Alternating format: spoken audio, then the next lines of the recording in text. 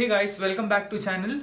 So in today's video I'll be discussing regarding what is Google file system in cloud computing.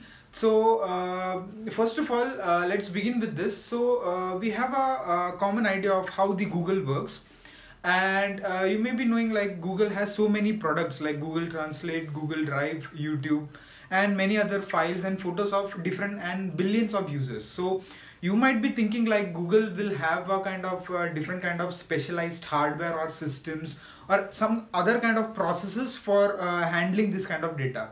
Well, that's not entirely correct. So Google has got its own file system, so that's called as the Google file system, GFS.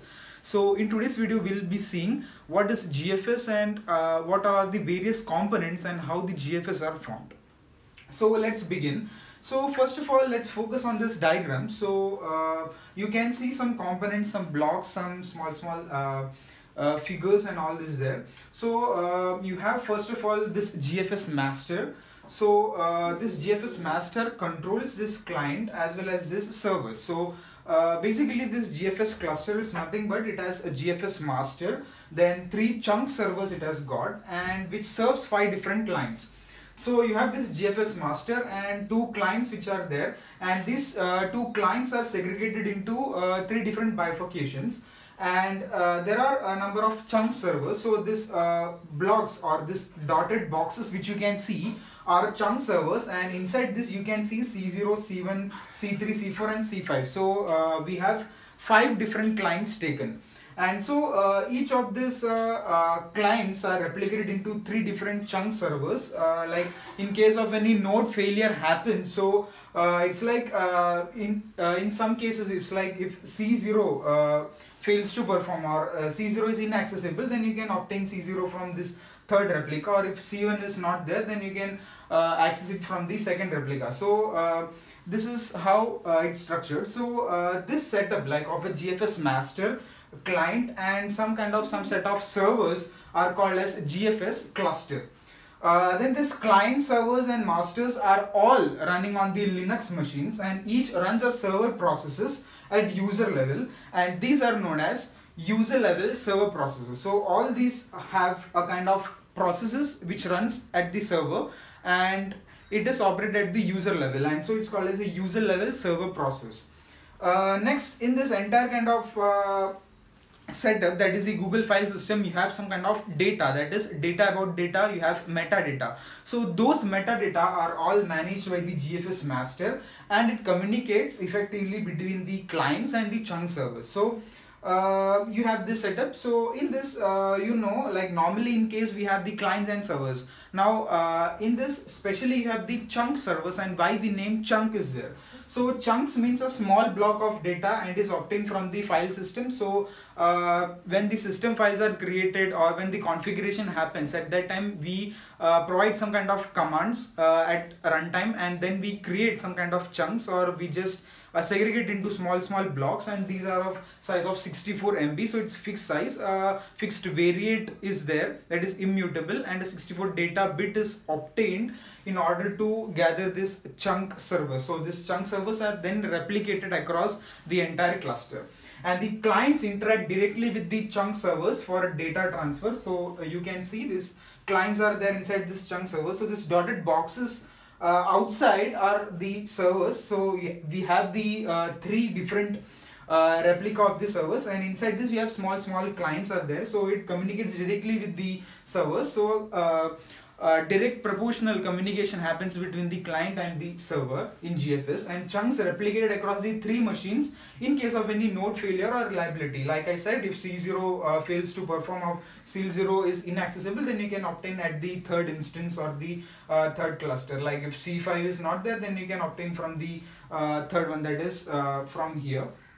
Next, GFS stores 3 replica by default and can be at any levels defined by the user. So at first GFS has this setup like if you have a GFS master and client and then server, then it will automatically by default at the time of initiation will have 3 different set of servers, but user has that control whether how many levels of replication might have to designate. So it's like entirely dependent on the user whether he has to maintain the default 3 levels of replication or 5 or 6 or even at any higher number.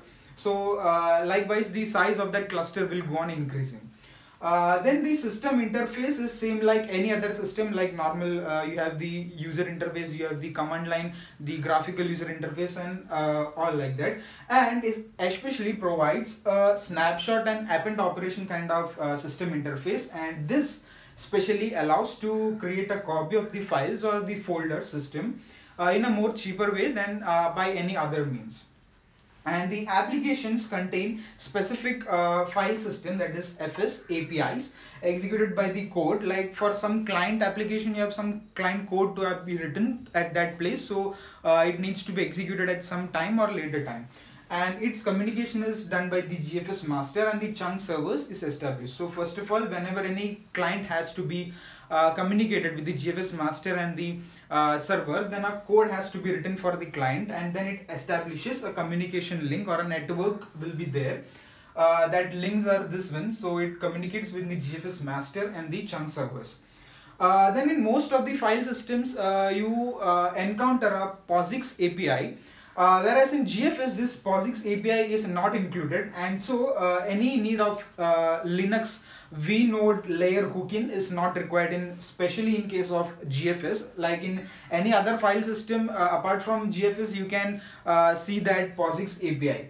And one foremost important thing is that no caching of the file data is performed by the clients or the servers, because in Google file system you have all the data in a streamlined workload. So it's like in a stream you get in a particular set of windows in certain data lengths or data bits is there. So because of that streamlined workload or streamed workload, caching does not benefits the clients by any means. But whereas to some extent servers have at least a consequence of buffer cache already, which maintains a record of this frequently requested local files or frequently accessed local files. So there is no need for any caching, because servers will have its own buffer, whereas clients need not have any kind of access for frequent local files. So that was all regarding the Google file system in cloud computing. So hope you guys enjoyed this video. If you want to educate by watching this video, please do like, share, comment, and most importantly, don't forget to subscribe to my channel. Thank you very much for watching this video.